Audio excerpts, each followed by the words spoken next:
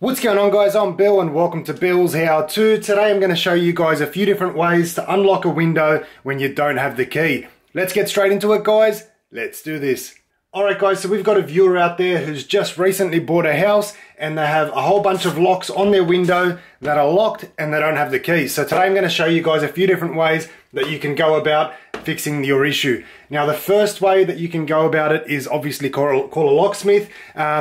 You're basically going to be calling them out, not so much to open up the lock, but to rekey it. Now to rekey a lock, depending on how many locks you have in the house, if it's just one, you're looking at about $150 to $250, depending on the locksmith and the time that you call them. The more locks you have, the cheaper it is. So if you've got about 5 different locks in your house, they might only charge you $80 per lock. But I'm going to show you guys a whole bunch of different ways that you can go about this and do it yourself. The first way is we've currently got the window locked. We don't have the key, which means we won't be able to open it. Now the best way to go about this, sometimes you get lucky and you're able to do this. You want to slide your window mechanism, the lock up into the lock position. Now this works on this particular style here. You want to put it basically into the middle of the frame, because in the middle of the frame, that's where we're going to get the most amount of flex in this frame here. And on the back of this lock, I'll show you guys a little bit later on, it's basically got a little groove on there and it catches onto the lip of the aluminium frame here. So what you want to do in this case here is we're going to put this in the middle. We're going to pull the window frame towards ourselves and we're going to twist that lock because it's made out of plastic. Just put a little bit of pressure on the back of that lock and you should hopefully be able to clear that little lip. So just push it in towards the frame as well. Make sure it's not catching. Pull back on the lock and you can unlock it from the inside. Now once you've done that, at that point you can remove your window. So simply slide up, pull the window frame out, wiggle it out, and now we've got our window frame. So what you want to do at this point, these little locking mechanisms here slide onto a little rail on the side of the window. So all you need to do is just simply slide it all the way up or down, all the way until you get to the top of the channel, and that'll completely slide right out and you'll be able to go and replace it with a new one. So I'm going to quickly put this window here back and I'm going to show you guys a few different ways that we can also go about this. So it's currently still locked. Like I said, you can go out there and buy a new one. Your local hardware stores unfortunately don't carry all different styles of these locks. There is a company out there called Mr. Windows where you can basically just take a photo of it, send it off to them, and they'll be able to tell you exactly which one it is that you need. They'll send you out a new lock with a new key and they're actually pretty cheap. So they're super reliable, those guys, and I use them personally. So we're going to relock this window back in the lock position. And I'm going to show you guys a few different ways that we can also open this. So the next way that I'm going to show you guys is to actually pick the lock itself. Now, you can go out and buy a set of lock picking picks like these ones here, relatively cheap. Keep them around the house, they always do come in handy. So what we're going to do at this point, we're going to pick the lock. I've shown you guys previously how to do it. You can check out my other videos if you want to learn how to do it yourself. But I'll quickly show you guys. We're using a triple peak here simply because it's a bit more convenient. So the top of the keyway here, we're going to put our tensioning tool.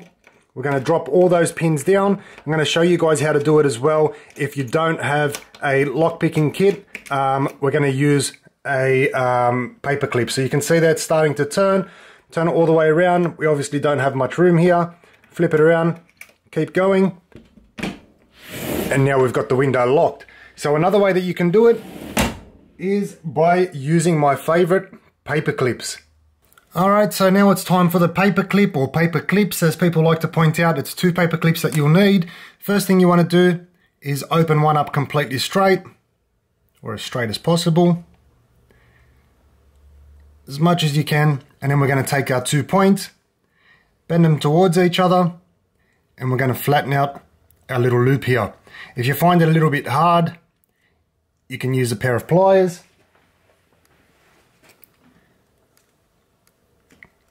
Squash them in together just like that. Now we're going to take our other paper clip and we're just going to basically open up just one little side of it on a bit of an angle just like this. So I'm going to quickly lock this window here back up. Drop all those pins. If you find it turned just a little bit and it's no longer turning, you've probably overset your pins. So just wind it back just a little bit till you hear a couple clicks. Start again. And once again, I think I've overset those ones. So this one here doesn't spring back as easy as other locks. Try again. All right, and now we've got our lock locked again. Now we take our paper clip, and once again, we're going to be using our tensioning tool from the top of the lock. So you just simply slot it in the top of the lock, just a little bit in there, and then you want to bend it over. What we're doing here is we're basically creating our own little tensioning tool, just as the professional would use right here.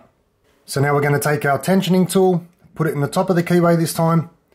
Try keep it as high up as possible so we've got as much clearance as possible to pick those pins. Once again, bump them all down. A little bit hard to do with the paper clip, and also keep it out of the camera's view. I've got most of them down except for that last one.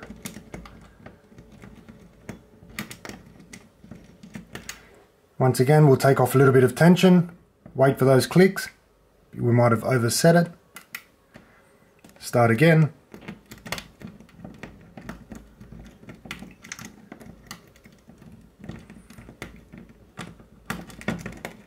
Just having trouble with that last pin. I think my tensioning tool might be in the way. So once again, we'll remove it. Take a little bit of that tension off. Make sure it's up right up the top.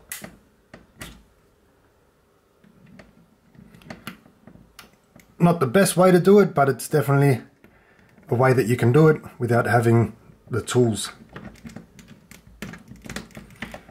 And then we've got it turned over. Once again, remove that out. Turn it all the way over.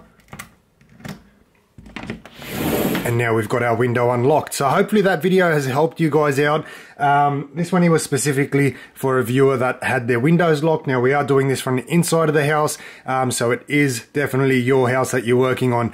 Lockpicking tools, I'll leave a link in the description. Hopefully you guys have enjoyed the video and you've learned something new. As always guys, like, comment and subscribe. Until next time, I'm Bill. Thanks for watching Bill's How To. So if we have a look at the face of the lock here, there's a little lip on the side here, and that catches onto this aluminium frame right here. So when we close it, a little bit hard to see, but it basically goes over that lip and then latches on. You can't open it until you retract it and slide it back out.